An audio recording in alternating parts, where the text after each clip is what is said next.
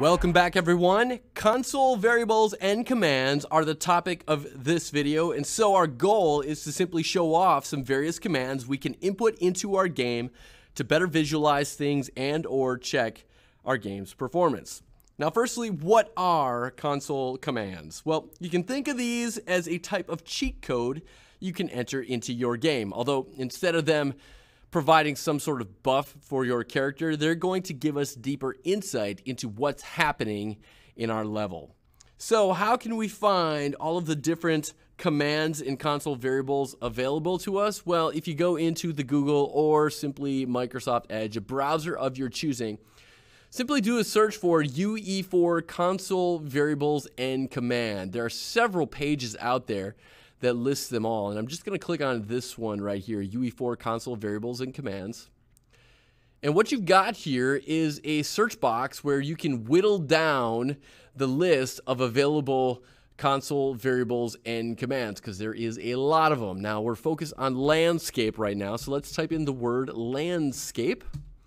And we've got a couple of checkboxes here, whether or not we just want to search for console variables or console commands, or all of them together. And this shows us some of the different commands that we can input to gain some deeper insight into what's happening. All right, so let's explore some of these now back in Unreal Engine. And now there's actually a few different ways to access a command line down here. Way number one is to press the tilde key. That is the one located next to the 1 key on your keyboard. So if you press that, you see that you've got this little area here where you can enter in a console command. If you press that tilde key again, it'll go away. So that's way number one. Way number two is if you come under your window option up here and come under developer tools, and in the flyout menu choose output log, you will have access to a command line right down here. Now, it's saying enter in a console command, so let's look back here in our window, our list of variables and commands as to what we can enter in. And let's try this showFlag.landscape. Now, this is going to allow us to show our landscape or hide it depending on what number we append to the end of our command here. 0 means the show flag will be off. 1 means the show flag will be on. So I'm going to jump back to Unreal and type in show flag, and you can see it's starting to whittle down the options as I am typing this in. Land, and now even with just land in there, I can click on landscape. Now at the very end of this, what I could do is put in a question mark. And then with that question mark, I'm going to put enter. Now, anytime you put in a console command spaced question mark, it's going to give you a list of what things you can put at the end of that console command in place of that question mark, what you can possibly do with it. So in this case, instead of a question mark, if I would have put a 0, the show flag I would have turned off. If I would have had a show flag.landscape 1, I would have had the show flag for our landscape be on. Let's show that. Show flag.landscape. And I will set this space 0. Now when I hit enter, boom, my landscape is completely gone. However, if I want to bring that back, show flag.landscape, and I do a space number 1, 1 is going to force that show flag to be on when I press enter, like that. And now the next thing I wanted to show off here was that in-game we can input some console commands as well. So I've moved my player start actor atop my landscape, and here I am in here playing.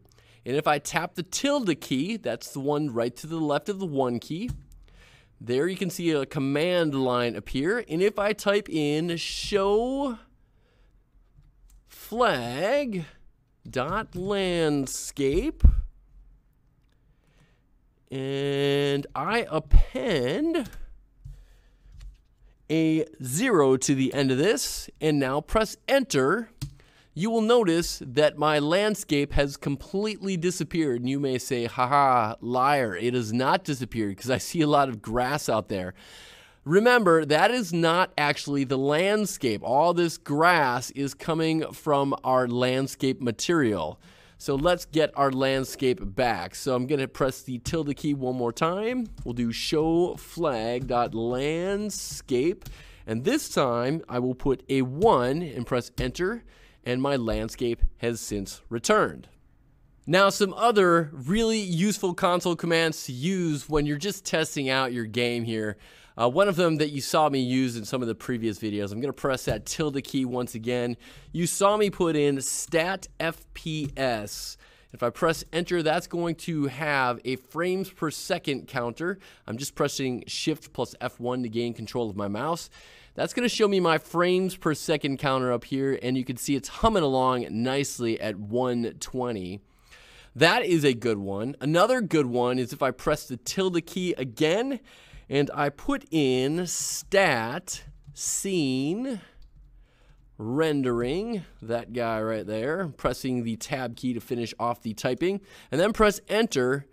This is not one you're going to want to leave up, but a really good one here is your mesh draw calls that you see from your stat scene rendering. It's going to give you an average number here. Now, a draw call is a command to render an object, and as a rule, less is better for performance. Now, you're going to see this change pretty dramatically depending on how you have your viewport oriented. For example, if I take my viewport and I just kind of stare at the ground, there's very few draw calls going on. You can see right there I'm at a solid 218.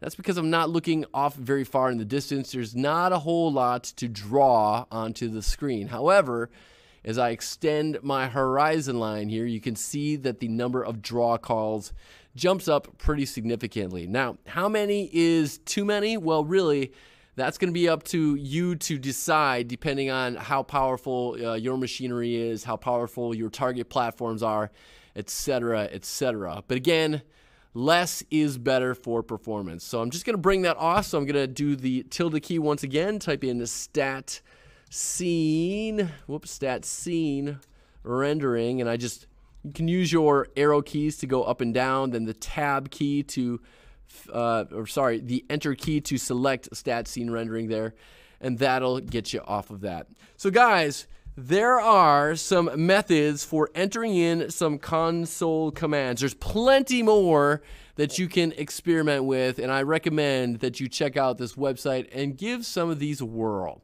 All right, guys, that is going to do it all for this video. We will see you in the next one.